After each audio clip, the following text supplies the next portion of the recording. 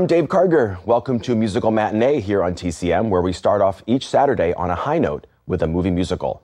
Oftentimes we take a look at classic Hollywood musicals that were produced during the studio era, but today we have a film that drew inspiration from those musicals while creating something totally original. From France in 1964, it's The Umbrellas of Cherbourg. The movie was written and directed by Jacques Demy, who emerged in the 1960s as one of the top filmmakers of the French New Wave, alongside contemporaries like Jean-Luc Godard, François Truffaut, and Demy's wife, Agnès Varda.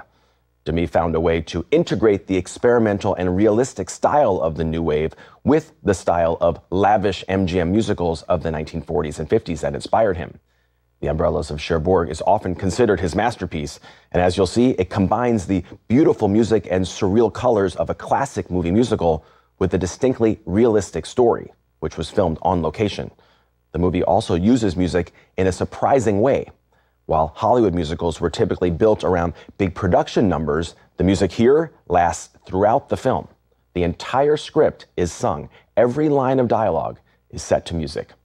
The story takes place in Cherbourg, a port town on the Normandy coast, and the action unfolds in three parts, tracing the relationship between two young lovers, Guy, a car mechanic played by Nino Castelnuovo, and Geneviève, a young woman who helps her mother run an umbrella store, played by the radiant Catherine Deneuve. The film was a huge international hit when it premiered, and it went on to win the Palme d'Or at the Cannes Film Festival in 1964. It also scored 5 Academy Award nominations, including Best Foreign Language Film, Best Original Screenplay, and Best Score, composed by Michel Legrand, which includes the Oscar-nominated theme, I Will Wait for You. It's a different kind of musical for sure, but stick with it for its gorgeous and bittersweet love story. From 1964, here is The Umbrellas of Cherbourg.